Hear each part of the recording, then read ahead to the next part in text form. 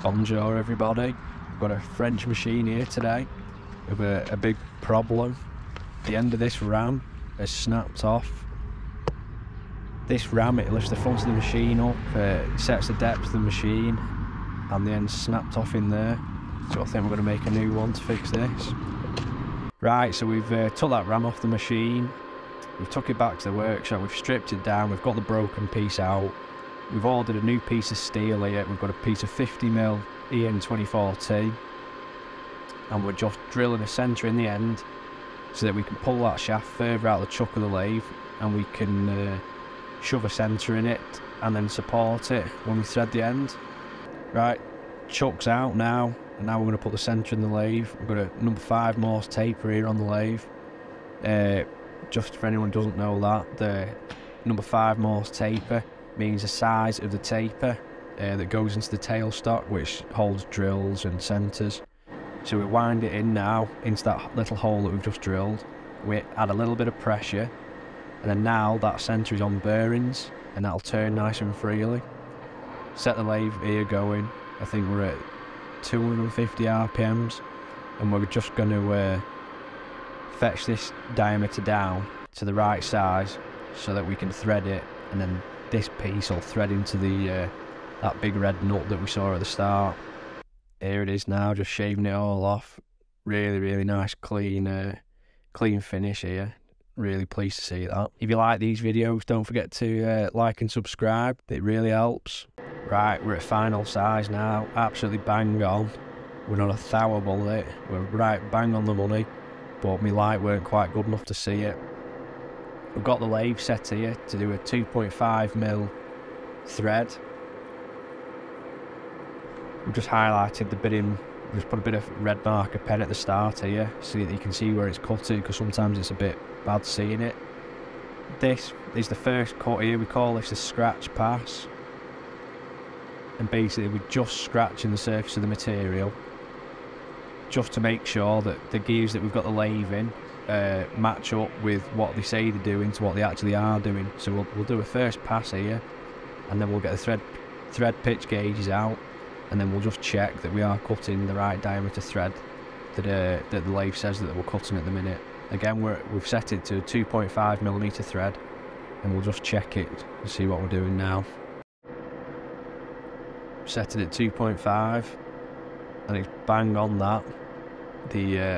The lathe's doing what it says on the tin, so we can now take a lot deeper cut, plenty of cutting oil. We're using a 2.5mm carbide insert in the thread turning tool holder, so you can take quite a deep cut with this, and it makes a really good finish. And if you chip the end or the end becomes damaged, you just rotate the tool and you get 3 goes. So it saves a lot of time, and it works out cheaper than grinding pieces of high-speed steel. We've got the shaft supported in the chuck at one end of the lathe, and we've got it supported in the tailstock at the other. So that's not going anywhere. Unfortunately with this job, we can't relieve it, we can't run the tool out into like a bit of a groove or anything, because we'll weaken the part that we're trying to make. So what we're going to have to do is we're going to have to stop the lathe at the exact same place every single time to be able to get the threads all the way to the end without weakening the shaft that we're making. So it's not ideal, but it's just what we've got to do with this job.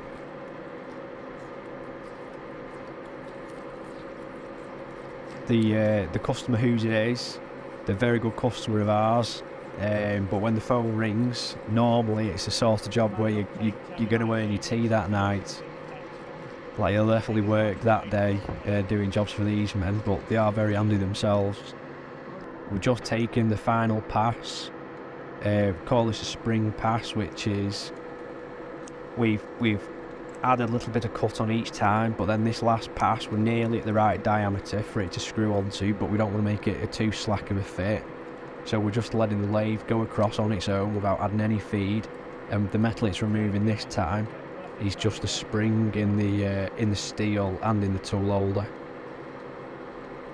So it's still cutting some material out, even though we haven't shoved the cutter into the piece of bar anymore.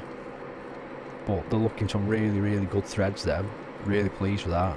They're not too thin, they've got a nice profile to them.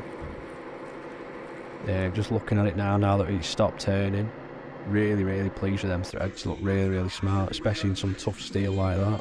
Right, we better just try it, make sure it's a good, nice fit before we start drilling a hole and carrying on with this job.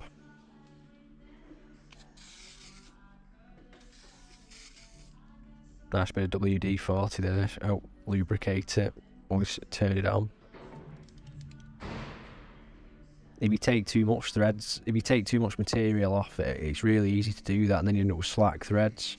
And if the slack threads, you can pull out that nut, and then you're in trouble. And if that gives way again, but we've made them a nice tight fit. Then there's no play in that nut at all now, so they're really good threads. Right, we've chopped that shaft in the bandsaw now. We've put in the lathe. We've centre drilled it, and we've drilled it with 9mm, and now we're just opening it out of an 18mm drill bit. It's drilling really easy, to be fair. So the drill's nice and sharp. We've drilled it out again, and now we've got the boring bar with another carbide insert in it, and we're just boring the centre of them threads that we've machined in the lathe. Machine that out now, and now we've got internal thread to cut. This is a 4mm pitch, so it's quite a coarse thread, this, and we're travelling into a blind hole, which means that the hole has got to stop to the end, to the back of it. So the hole doesn't go all the way right through, it stops halfway. So again, we're going to have to stop with the lathe in the exact same place every single time. You can see it there, you can see the bottom of the hole there. But it's quite a tricky thing to stop that in the exact same place every time. And again, we can't relieve the back of it, we can't machine any like a groove or anything for it to run out into, because we'll weaken the part too much. We've made an absolutely beautiful job of that. Really, really pleased. We're gripping it on the outside, we're gripping it on the threads on the outside that we cut previously. But we've had to put some aluminium sheets in so we don't damage the threads that we've just cut.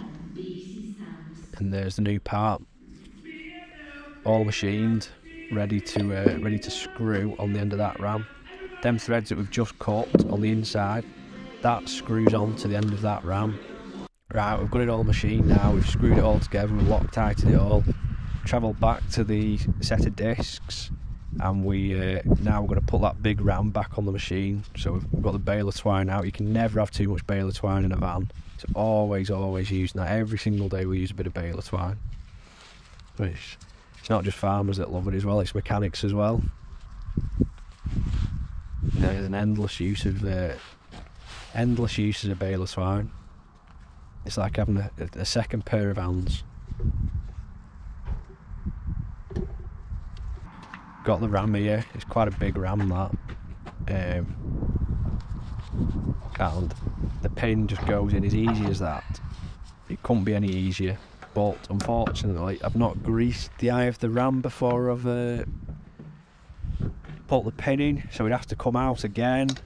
Which you don't see on the video, and I grease it and then I pull that pin back through, and it doesn't go out quite going as easy the second time, which it never does. We have to do something twice. So we've put that top pin in. There's a nut and bolt that holds that top pin in. Well, couldn't be any easier. Really easy to do that. But there's no grease nipples on it, so that's a bit of a poor idea. Right, we've got that nut and bolt all nice and tight now. So now we need to get that bottom pin in. But it's not quite lining up, so I have to get a jack under the drawbar. But just before I do that, give that all a nice good grease and give the eye of the ram a good greasing. Yeah, that bottom pin actually has got a grease tube going to it, so you can grease that one, but you can't grease the top one, which is a bit funny. So we're just jacking the drawbar up now to lift the drawbar up so we can get that pin in the middle hole.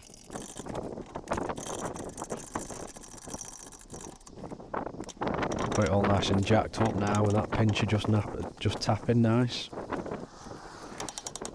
Just I think it's an 8mm roll pin that knocks through that pin, and that stops that pin from wandering out. So it couldn't really be any easier to put that ram back on. It's only 2 pins and 2 pipes.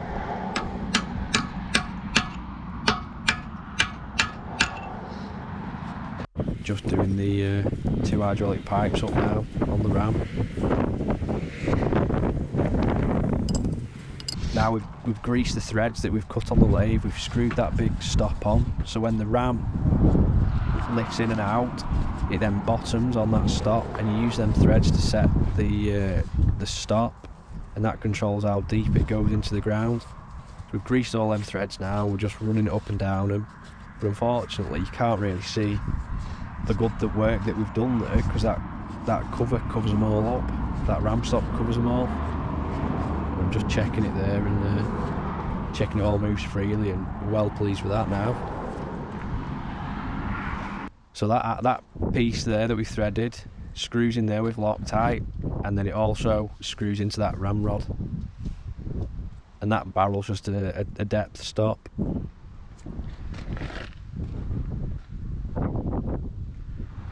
Yeah, ready to get back to work. Another job done, ticked off the list. But it's a first set of discs. It's a big machine. Hopefully good to go for a bit longer now. Thanks for watching.